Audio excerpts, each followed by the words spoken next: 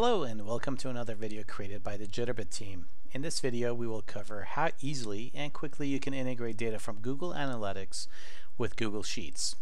We will accomplish this by leveraging a recipe that I've created in Jitterbit Design Studio and deployed to Jitterbit Citizen Integrator. Alright, let's go ahead and get started. On this page you can see the overview of the audience for Google Analytics. This is grabbing information about our visitors to our internal wiki page. So we can see starting from July 29, 2017 through August 22nd, 2017. This is the information we have. So we have the sessions, we have number of users as provided by Google Analytics, as well as demographics and the browser information.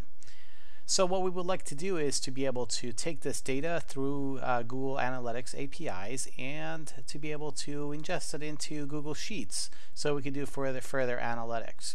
So we have Google Sheets set up to take information about the data that's coming from Google Analytics. And we have a data analysis page as well that eventually, once populated, we can see some pivot tables with some information about browsers and countries, and also some graphics. As you can see, there's no data in there currently. What we'd like to do is to go through our Citizen Integrator to actually kick off this recipe that I've created with Google Analytics and Google Sheet. So this walks you through the steps that are required to get this integration going.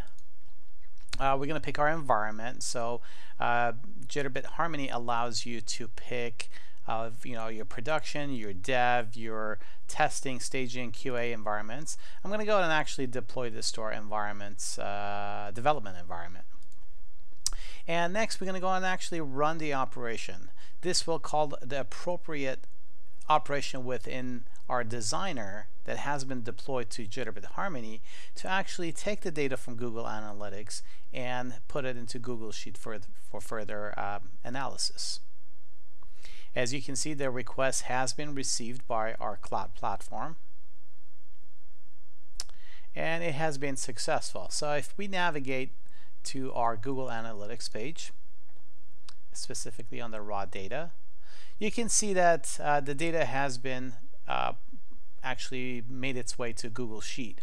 So we have country information, browser information, a number of sessions. I'm going to go ahead and actually change this to numeric numbers, and let's remove the decimal points.